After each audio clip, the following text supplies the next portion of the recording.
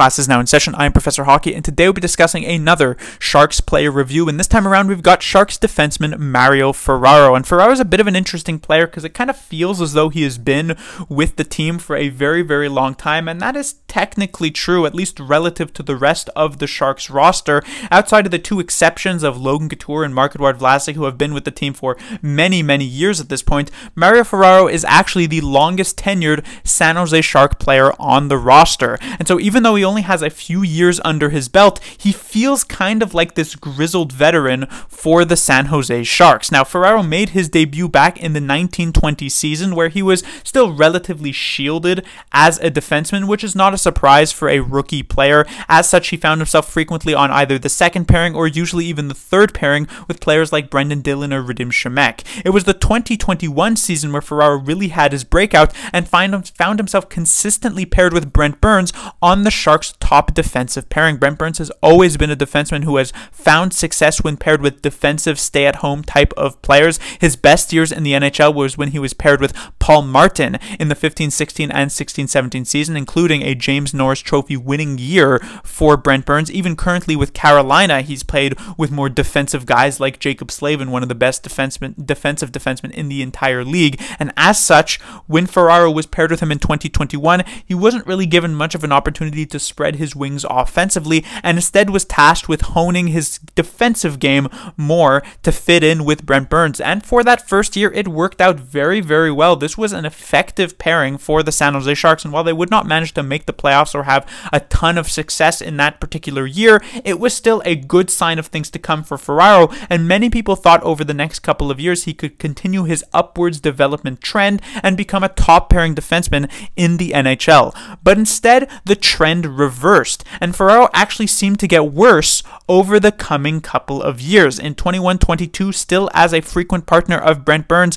things did not go nearly as well as the previous season, and then in 22-23, when Brent Burns had been traded away and Ferraro was trying to find a more consistent defensive partner, he bounced around with multiple different players like Matt Benning and Erik Karlsson, never really truly found a home, and still struggled immensely when you took a look at some of the more advanced statistics. As such, coming into the 23-24 season, now being the clear number one defenseman on the Sharks' defensive charts, considering Brent Burns was gone and now Erik Karlsson was gone, it was expected that Ferraro would struggle immensely in the role that he would be thrusted into, at least by my expectations. And yet instead, Ferraro actually looked pretty decent. Now, don't get me wrong, I'm not trying to say that he was some under-the-radar best defensive defenseman in the entire league. Very far from the truth. And I'm also wanting to point out that the Sharks' defense as a whole this past season was really, really bad. One of the major issues and massive reasons for why they ended up finishing last place in the entire league.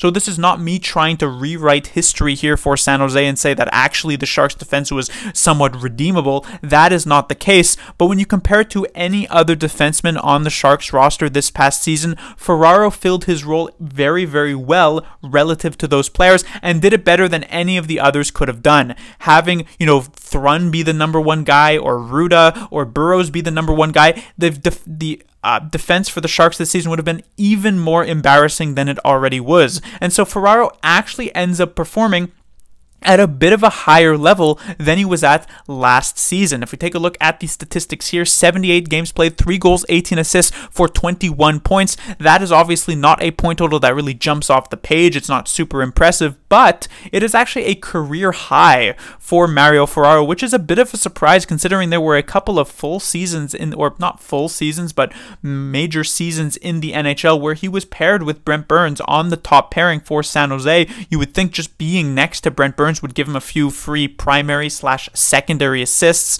but didn't end up happening. 21 points, indeed a career high for himself. He did attempt to sort of get involved with the play a bit more this season, jump in aggressively, be more offensive, but through a combination of a couple of factors, the first of which is that Mario Ferraro wasn't really tasked with doing this in the earlier parts of his career, so he hasn't focused too much on that particular ability in his game, but also due to the fact that the Sharks just generally were not very good offensively this season.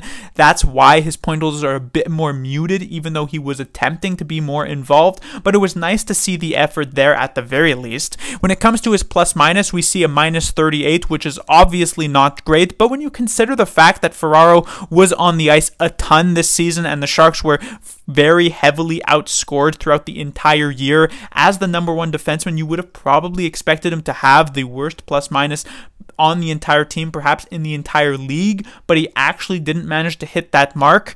Is actually a decent indication of his improvement this season defensively. Yes, it is a bit of a lower mark than last year where he was a minus 31, but it is very important to remember that there was no Erik Karlsson this season or Timo Meier this season who were at least putting up a ton of goals. The Sharks didn't have much offensive talent up front outside of like a singular group of very just like 3 different players throughout the season, and even all 3 of those players were nowhere near the type of offensive output that either Meier and in particular Erik Karlsson actually managed to have. So there wasn't those free pluses that Mario Ferraro was able to get last season. Instead, pretty much every defensive partner he had this season, it was a heavy minus, and so the fact that he was only a few points behind where he was last year is a testament to Ferraro's increased level of defensive play this season, I felt.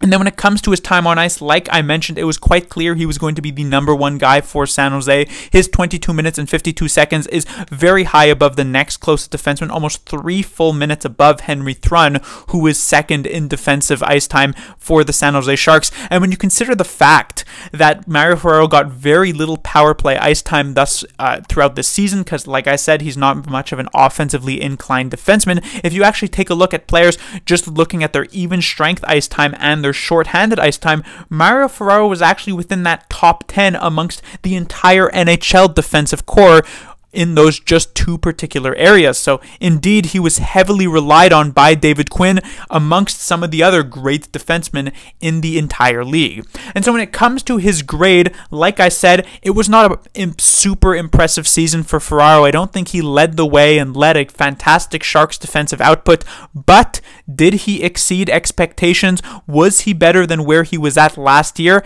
Absolutely, I feel, and as such, he ends up with the grade of a C+.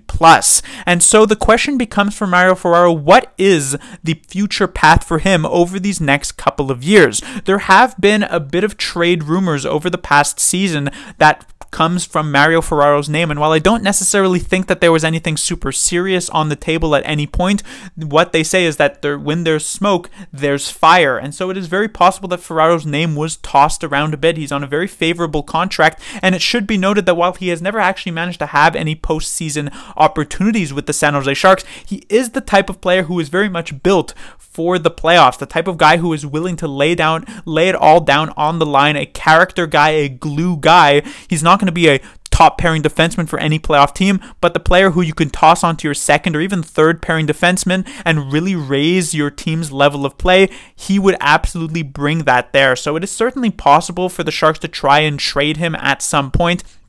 It should also be pointed out that when the Sharks originally traded Timo Meier a couple of seasons ago, they had said the reason for that, or one of the reasons I guess speculated for that, was that his age did not really fit into the Sharks' rebuilding window. Meier was 26 at the time of being traded, and by the time this next season will start, Mario Ferraro will also be 26 years of age.